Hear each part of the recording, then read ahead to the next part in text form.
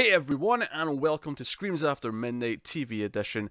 I am Peter, that is Tim. We are working our way through Tales from the Crypt. This is going to be Season 7, Episode 4.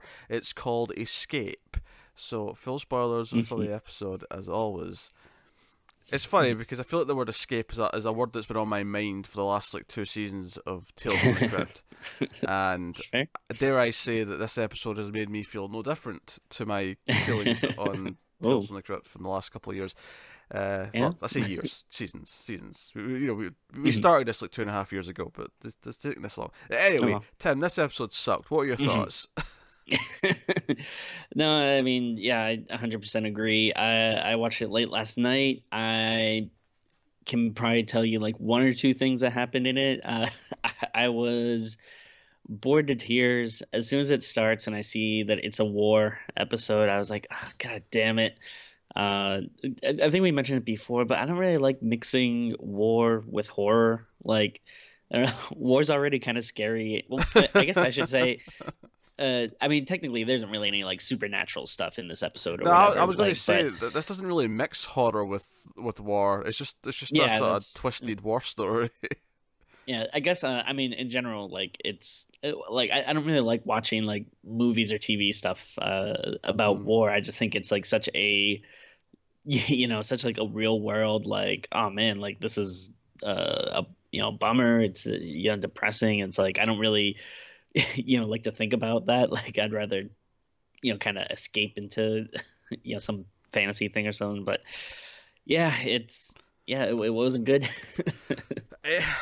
Yeah. Also, this is the 4th one in a row that is primarily British. So clearly, Season 7's got something going on here. I don't know if it's going to switch at some point. Like maybe it'll be half the season or whatever. Because the first one had Bob Hoskins. The second one was the British sisters, the Monkey's Paw one. The last one was... Oh god, what was the last one? I don't know. I remember saying it was British. The like horror author and the neighbor. Oh god, yeah. Jeez.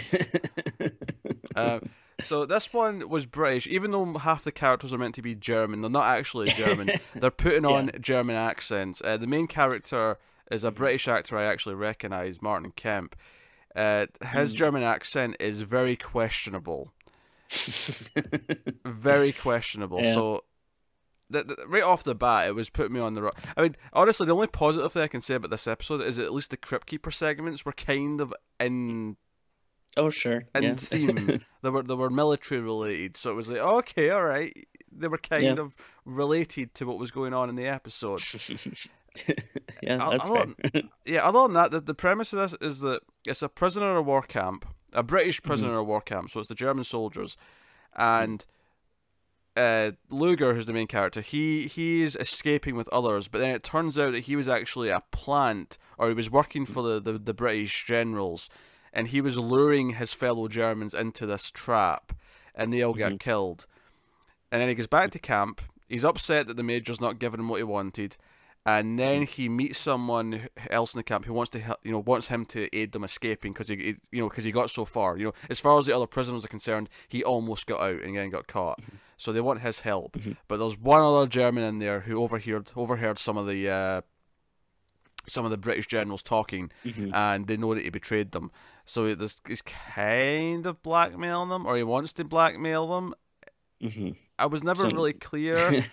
I mean, I suppose it doesn't really matter because the ultimate twist is that this guy's actually a British soldier impersonating a German prisoner who eventually sets up the main character, Luger, to be shot by the general at the end, or the major at the end, which is whatever. And the only real sort of sick little joke part of it is that, oh, we've tricked you into being shot. Oh, by the way, we got a phone call earlier today. The war's actually ending. Like, we're going to release the rest of the prisoners, but we're going to shoot you first because we don't like you, is basically it.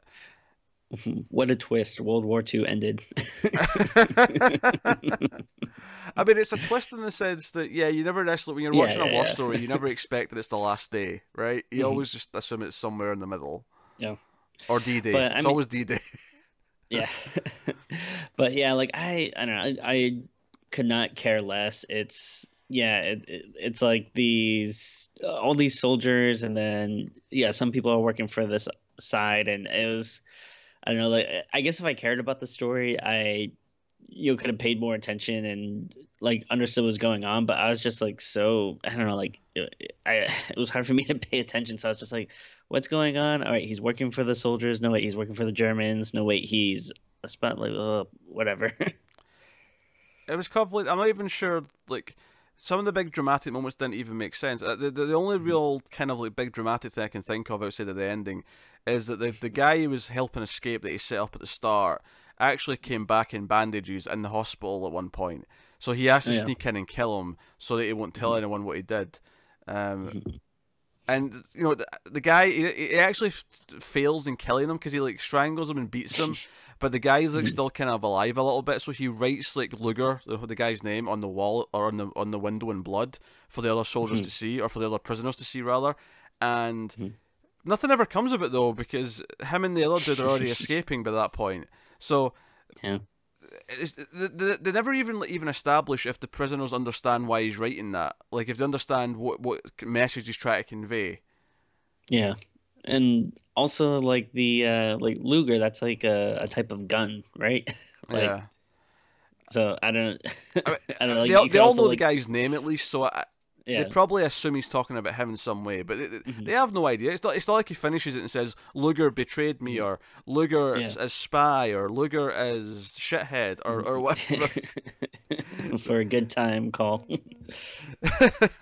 It never like gets to his point. He kind of dies after he writes the name, and we never really get a sense that the German soldiers really ever understand what he was trying to say. Yeah. And then we have the twist, and it's just no, this was all just the majors playing him because they wanted to toy with him before they killed him. Yeah. Jeez, I don't know.